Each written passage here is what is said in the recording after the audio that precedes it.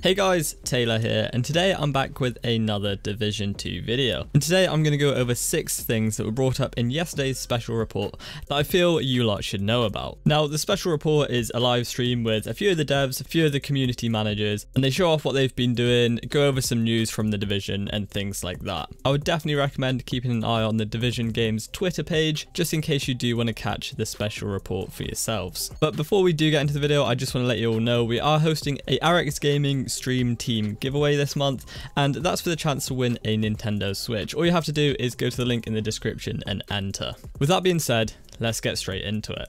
So first up, crafting. It was a big focal point in the Division 1, and we've not really heard too much about it in the Division 2. But on the stream yesterday, it was confirmed, and there's a few changes to go along with it. So in previous videos, I spoke about weapon mods and how they're not lootable anymore. That's because you're going to be able to craft them. And when you do craft a weapon mod, it stays with you forever, and you'll be able to use it on multiple weapons. So you're not going to have 6 or 7 of the same weapon mods, and you're not going to have to switch it between weapons. I honestly think this is a great change, and it's honestly going to make inventory management a whole lot easier. Another huge improvement to the crafting system is how blueprints work now. These are going to level with you, so you're not going to have useful blueprints that you're going to have to scroll all the way through until you get to the blueprint you want, or the one that's useful and on the same level as you. If you buy a blueprint at the start of the game, it's not going to be redundant after a couple of levels. It's going to level up with you, and you can still be crafting from that same blueprint when you reach the end game. Staying on a similar topic, it sounds like you're going to be able to upgrade your gear as well. Now, I'm not too sure how this works, but by the sounds of it, if you get a nice chest piece at, say, level 10, it sounds like you're going to be able to continuously upgrade that and carry that throughout the game with you. That's what it sounds like anyway. I'm not 100% sure on this one, so do take it with a pinch of salt. And of course, everything you pick up whilst playing the Division 2 is going to be useful, because you can deconstruct that and gain resources from it to then use to craft your new and better gear. Now moving on to something that was introduced into the Division 1 in update 1.8, and it's going to be making a return in the Division 2, and that is the Recalibration Station. Now in the stream they didn't go into too much detail, but I'm pretty confident that it is going to act similarly to the one we've already had hands on with in the Division 1, and that means you're going to be able to reroll some stats, change the major and minor attributes on your gear, just to get that little bit more out of it. But as well as that, you're also going to be able to take a stat from, let's say, a backpack and transfer it to another backpack of your choice, so you don't have to keep on rolling until you get what you want. You can just take that one stat you liked off the previous backpack and transfer it to the one you're currently wearing. Now, talking about gear and backpacks and things like that, they also showed off a very tiny glimpse of gear sets in the Division 2. So gear sets are going to work differently to brand sets in the Division 2. Brand sets are 3 bits of gear that you can combine together to get better bonuses, whereas gear sets are going to be more than 3. Again, they only showed a small glimpse and it was a placeholder, so we're going to have to wait and see until we find out more about gear sets.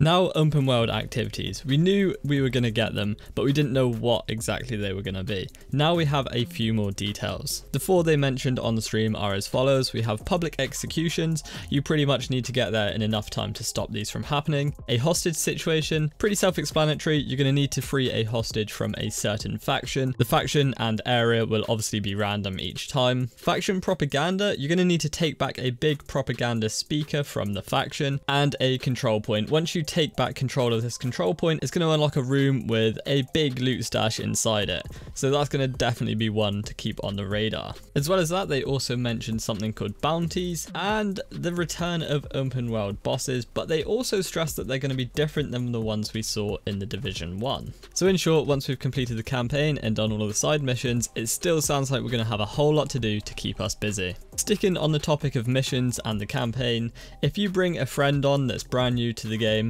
let's say you're level 20, they will scale up to your level and get rewards for their own level.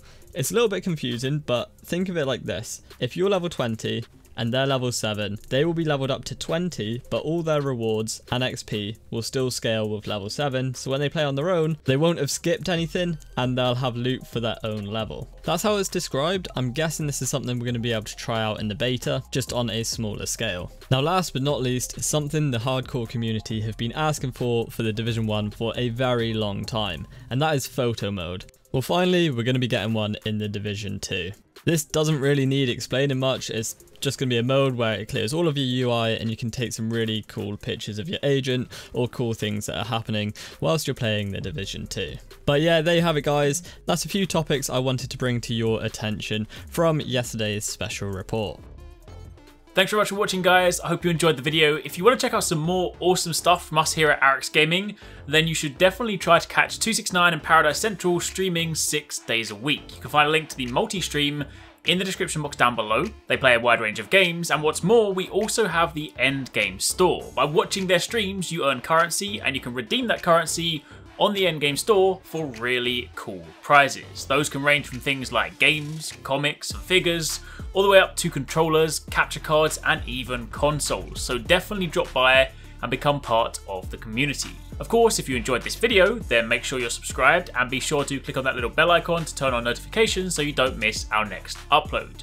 You can watch more videos by clicking on the options here, but once again, thanks very much for watching, take it easy, catch you next time, peace out.